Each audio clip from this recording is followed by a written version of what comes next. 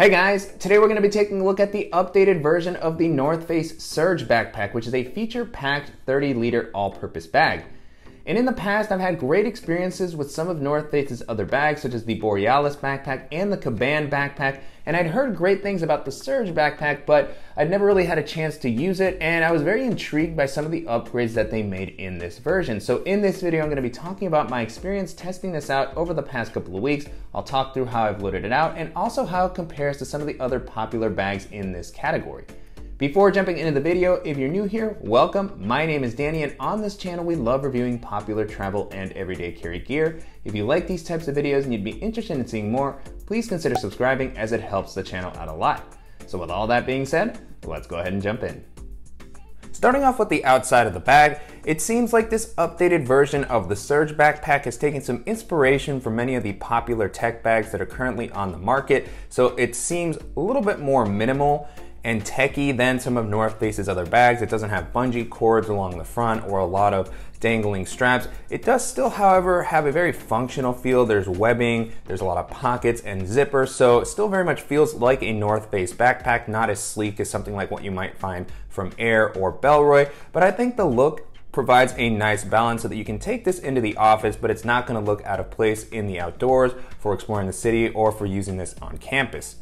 The bag is offered in a bunch of different color combinations. The version I have here is the all black, but you can see all the different options that they have on the company site. And then moving into the materials, on the exterior you have a ripstop nylon that feels pretty lightweight, but like it's still gonna hold up well to rougher usage. It also feels like it's gonna offer a nice amount of weather resistance. And then you have YKK zippers all throughout the bag that have worked really smoothly.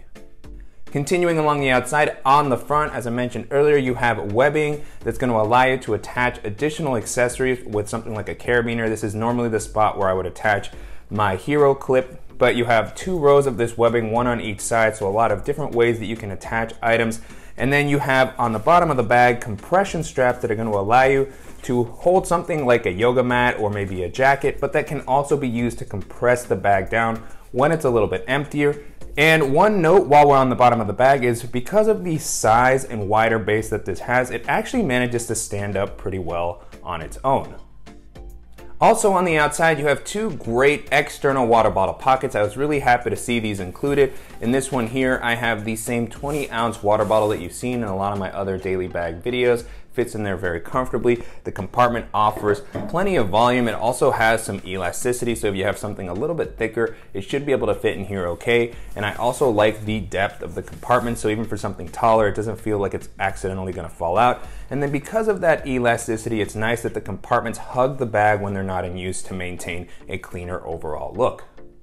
And then also on the front of the bag, you have a little loop towards the bottom, which is gonna be a great spot to attach something like a bike light. At the top of the bag, you have a pretty nice top handle. It's got some padding here, so it's gonna be comfortable when you're picking the bag up. It also feels really durable, so even when the bag's a little bit more packed out, it doesn't feel like it's gonna tear or anything like that. On the inside, you can see it's got some cushion, and it's good that it comes up a decent amount to make it easy to grab, but it doesn't stick out awkwardly or anything like that. Moving into the capacity, the bag comes in at about 31 liters, which is a really interesting size in my opinion. It's a little bit bigger than what I would normally like to use for my day-to-day. This is more of a minimal travel bag size for me, but it gives you more than enough space for everything that you might need to carry with you on your day-to-day basis, with some leftover space for tossing in a pair of gym clothes or a jacket or something like that. And I like that even though this is a larger bag, when it's a little bit more packed out, it doesn't stick out too much, which makes it nice for navigating crowded areas, jumping onto public transit, and carrying on to most domestic and international airlines. Taking a look at the straps and the back paneling, so far the bag has been pretty comfortable to wear. These straps have a decent amount of padding, but it actually felt a little bit thinner than I was expecting. It's also kind of stiff. It just doesn't feel as comfortable as the padding that we saw on the Borealis backpack, which is one of the best harness systems that I've tested out. That one was a lot softer, it was thicker, it also had a meshy material on the inside to help prevent moisture from building up. So I do wish that these had been just a little bit more robust, especially given the larger size of the bag. When it's more packed out and you're wearing it for a longer period of time, you can start to feel that weight a little bit. These straps do have a nice width to help prevent the bag from digging into your shoulders. And then on the straps, you also have some additional loops where you can attach accessories. These have some reflective coating as well for when you're riding your bike. And then you have an adjustable sternum strap to help distribute the weight. The sternum strap also has a little safety whistle on the clip, which is a nice addition. And then moving down towards the bottom of the bag, you have a removable waist belt, which I always like to see. It's great that you can fully remove this, that you don't have to tuck it away anywhere, because I don't really like using these sort of waist straps too much. As you can see, it's a pretty thin strap. It doesn't have much padding. I don't feel like it offers much support. This is really helpful for maybe just stabilizing the bag when you're walking around or riding your bike, but generally I will just remove these when I'm wearing the bag, as I don't like to use them, but it's good that they were included in case you like having that additional bit of help. Moving into the back paneling, I like the implementation here. This padding is more comfortable than what we saw on the straps. It's just really soft and thick, so this has felt great even when the bag has been a little bit heavier. And I like the distribution of the padding. You have a lot of padding at the top and at the bottom, so even in this lower back area you have plenty of support. And then I like that the padding has plenty of elevation and air channels to provide you with airflow and ventilation while you're walking around for a longer period of time throughout the day. Jumping into the organizational options, this is an area where the bag really excels. I was impressed with the variety of pockets that are offered all throughout the bag. Starting off on the front, you have two quick access zippered compartments that actually have a decent amount of space. Starting off with this one on the right, this opens up wide so that you can easily grab and see everything that's in the compartment. And I really like the amount of volume that's offered here, which gives you a lot of flexibility with what you can store. It can hold bulkier items, which is always nice. And so what I currently have here is my GoRuck Wire Dot Mini, which has just some of these smaller items that I didn't want floating around. I tossed in my Bluepart portable Bluetooth speaker and power bank, and then I also stored my Ray-Ban sunglasses with their case in here. And then on the other side, you have a similar style zipper opening, but this compartment is different in that it has a lot of internal organization for all of those smaller items that you still want to be able to reach easily during the day. So jumping in, first up you have a few mesh slip pockets, which is always nice so you can see what's in the compartments. These offer a nice amount of space, not a whole lot of elasticity, which would have been nice to see to just kind of hold everything down a little bit more. In this pocket, I just tossed in a little dongle for my phone. Next to that, you have a similar style compartment where I just put a little flashlight. And then behind those, you have some larger slip pockets that are gonna be great for taller and slightly bulkier accessories. Again, there's not a lot of elasticity here, so there is a fixed volume and the items may slide if you place your bag down. You can kind of see this starting to slide out. In this compartment on the left, I just placed a little manicure set that I like to have with me when I'm on the go. And then on the right, I placed this USB power block that I use for charging my MacBook Pro and my other devices when I'm on the road. Moving up along the front of the bag, you have another spacious compartment. I like that the zipper on this one is almost hidden on the front of the bag. And so opening this up, you get plenty of volume here for anything that's a little bit more delicate that you want to store. The inside of this compartment has fleece lining on all sides to help prevent against scratching. So if you have sunglasses that you want to place without a case, or some delicate electronics, it's nice to have that extra bit of protection. And there's just so much volume offered here. This may be a good spot to store some headphones. If you have headphones that fold up, they might be able to fit in here. I really couldn't even figure out what to fill up all this space with just because there's so many areas throughout the bag. What I currently have in here is my Apple Magic Mouse, and then I tossed in the remote for my drone. And then down near the bottom, I have my GoPro camera, and then I also tossed in a lightning cable and power brick to charge my tablet and my phone. And even with those items in there, there was still plenty of leftover space, and I wanted to toss in something else, maybe my phone while going through TSA. And again, when this compartment is emptier, it should be able to hold a larger pair of over-ear headphones pretty comfortably. Next up, we have an admin style compartment that has some nice internal organization. Again, a nice wide opening so you can easily see what's on the inside, a decent amount of space here. This compartment doesn't go all the way down to the bottom. It stops right about the middle of the bag, but still offers more than enough capacity. This might be a good spot for like a dock kit or a jacket if you're traveling. You can easily grab it, and then at the here you could probably place a pouch if you don't want to use all of the slip pockets. In my case, I just tossed in my Matador pocket blanket, which fit in there nicely. And then beyond that, you have just more slip pockets here for keeping your stuff, from getting all chaotic in this area. So on the left side here, we have a meshy compartment. Again, no elasticity in any of these compartments, which I really would have liked to see. That's something that Air does very well with these types of compartments. They have kind of the elastic band, which helps secure the items in addition to expanding And so in this last one, I just put a little tin with some Band-Aids and ointment. And then on the right side, you have a similarly sized compartment where I just placed a deck of cards. Behind that, you have a few small slots to hold something like a pen. What I have here is the Fisher Space Pen. And then a little bit of a larger slip pocket. I didn't have anything to place in here. This might have been a good spot for my Apple Magic Mouse or portable battery bank or something like that. And then next to that, you have a fleece lined compartment that might be a great spot for a phone. I like how much space this offers. So even for something like an iPhone 12 Pro Max should be able to fit in here. My iPhone 11 Pro fit comfortably, and I like that because it has that fleece lining, it's going to be protected against scratching. Behind that, you have a zippered pocket that's going to be great for those smaller items that you don't want floating around or getting lost. Plenty of space in this compartment. The only things that I tossed in here were my Air card holder, just to kind of showcase how I might store a wallet. And then I also have my Key Smart Pro. And then the last thing I want to call out in this compartment is that you do have a little lanyard with a plastic clip, which may be a good spot to store something like your keys or a multi-tool. And then all the way on the back, you have one larger slip pocket that has a pretty soft lining. It's not the same fleece that we saw on this compartment here, so it's not quite as soft as that, but it's still not, any sort of a nylon. It feels great, and this may be a good spot to place something like your tablet if you want to grab it, while you're traveling. In my case, I just tossed in my Kindle e-reader, which fit in there very comfortably. The next area that we're going to be taking a look at is what I would call the main storage area, and this is a top loading bag, so the zipper doesn't go down that much, but it does go enough to allow you to easily see everything that's in the compartment. I also want to call out these zipper pulls that are on this compartment and the laptop compartment. I love how easy they are to grip. Kind of would have liked to have seen these included in other areas of the bag. And so jumping into the main compartment, again at 31 liters of capacity, there's more than enough space for your EDC.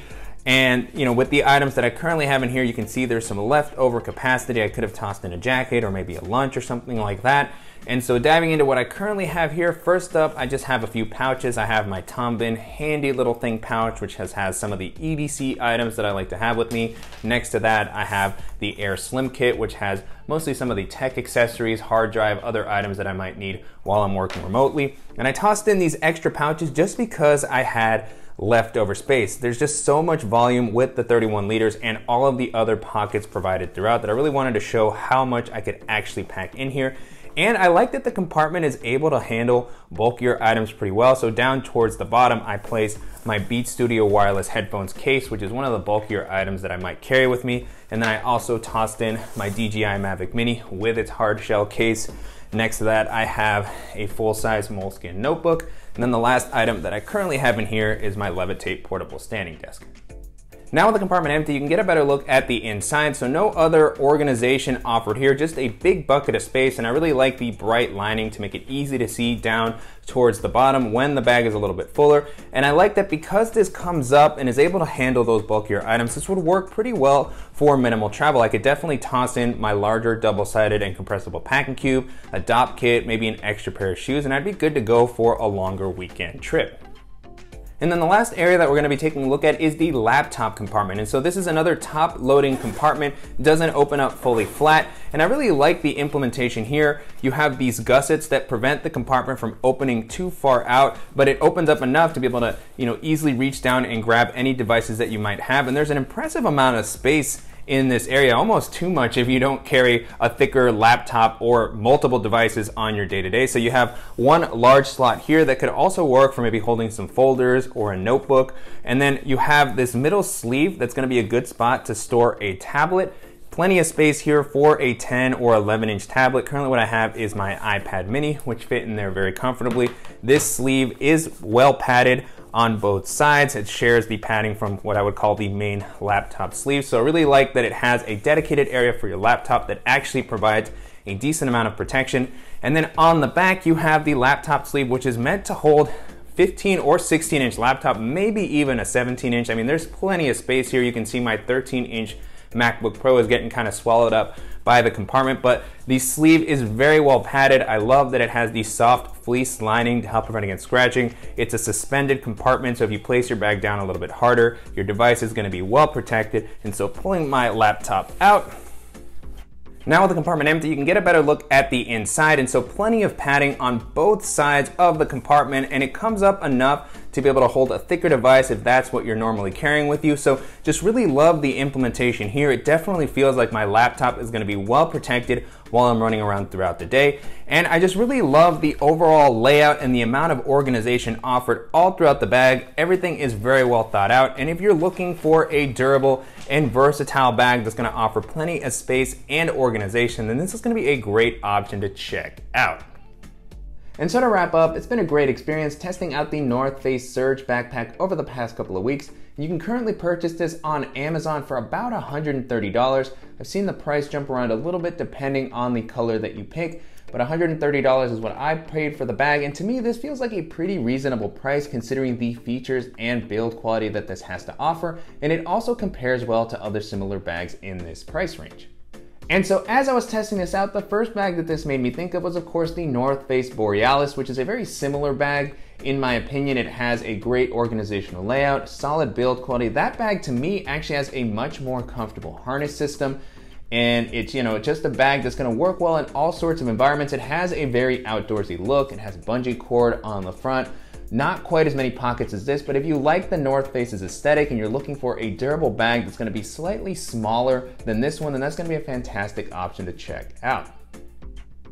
Another bag this made me think of is the Osprey Metron, which is a really solid 26-liter bag. It has a very comfortable harness system. Osprey always has a solid build quality on their bags. I really like the organizational layout on that bag. It opens up clamshell style. It has a separate shoe compartment, so it's going to be great if you're somebody who likes to cycle to work or you need to carry a pair of gym clothes. It's going to be a little more compact than this at that 26-liter size, and I also like how you can compress that bag down pretty nicely when you're not using it. It has a well-protected laptop sleeve, and so if you're looking for a bag that has this sort of a vibe but that's going to offer some extra features for cycling or for storing some of your gym clothes, then that's going to be a great option to keep in mind. Another bag this made me think of is the Timbuk2 Authority Pack, which we've looked at a few times on the channel, and that is a really solid tech and everyday bag. It's going to have a little bit more of a professional aesthetic than this, but it has an excellent organizational layout, lots of pockets for all the things that you need to carry with you, a well-protected laptop sleeve, and a very comfortable harness system. To me, it's a little bit more comfortable than this bag. It's going to be able to hold plenty of stuff. It comes in at 28 liters, so not quite as big as this. It also has just a slimmer silhouette overall, which is what makes it great for taking into a more professional setting. So if you're looking for something durable in this price range, it's gonna have a more professional vibe, and that's gonna be a fantastic option to take a look at. And then the last option that I'll mention here is the Evergood CHZ26, which is a really fantastic minimal bag that comes in at 26 liters. So on paper, it's smaller than this bag, but because of the very simple layout that has, it feels like it can hold as much, if not more than this bag, while still just keeping a really sleek silhouette. The bag has an incredibly simple organizational layout. It just has a few pockets and just a big bucket of space for you to toss all of your stuff into. Excellent external water bottle pockets, a suspended and well-protected laptop sleeve, solid build quality. That one's also going to be good for taking into the outdoors. You can throw a hydration bladder in there. So if you're interested in a bag such as this, it can kind of go into any environments and go into the outdoors nicely, but that's going to have a more minimal aesthetic and organizational layout, and that's going to be one of the best options that you can check out. With that being said, the North Face Surge backpack holds up really well against all those bags, and if you're looking for a versatile and spacious bag that's going to offer tons of organizational options and that you can take into any environment, then this is going to be a great option to keep in mind. And I'm definitely curious to hear what you guys think of the Surge backpack and how it compares to some of the other versatile all-purpose bags that we featured on the channel in the past. And if there are any similar options that you think I should check out, as always, please let me know in the comments. And I want to thank you as always for watching and supporting the channel. And if you enjoyed this video, please give us a like. And if you haven't already, make sure to subscribe so you don't miss any upcoming videos, and we'll see you in the next one.